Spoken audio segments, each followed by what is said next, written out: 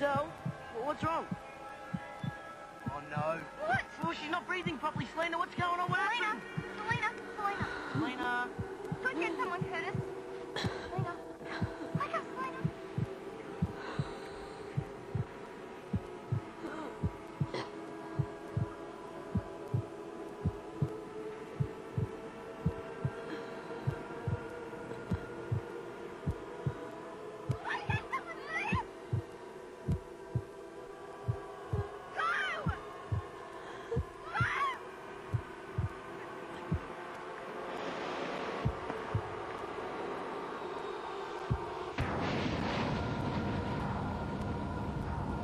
Do you want to go?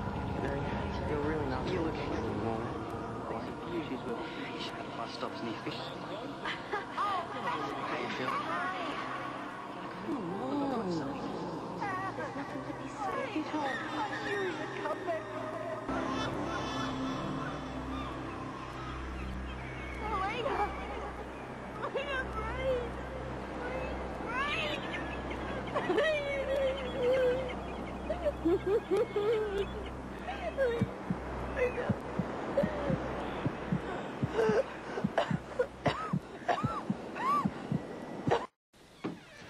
Shouldn't you be trying to get some sleep?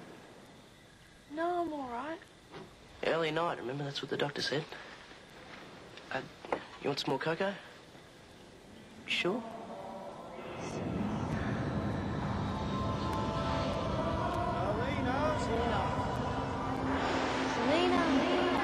Selina, what's wrong? You look like you didn't pass out. I was remembering it. I remembered a bit more of it. It was like there's light everywhere, and there was music and people singing. You think I've cracked? No.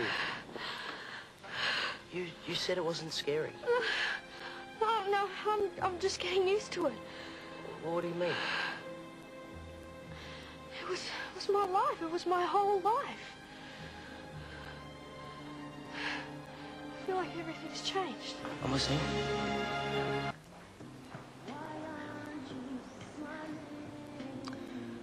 I knew I was dying. I wasn't scared. When I got to the light, I felt like I was the light. Everything was. I was just this small little part of it. And then there was someone standing next to me. And he spoke to me.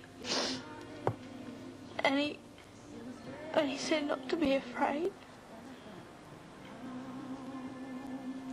And he said my baby was safe. It's okay, I'm here. And then I heard all these voices. There were voices everywhere. They kept whispering my name. And I thought one of them was my baby. It was Maddie. They were showing me something they said would be important later. I can't remember what it was. But I wasn't supposed to, because I knew I had to go back.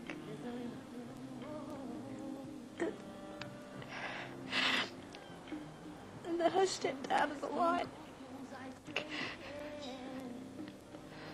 And I woke up in the hospital. Maybe I am going crazy. No, you're not. Oh, I know. It was so beautiful to know that we never ever die. You do believe me, don't you?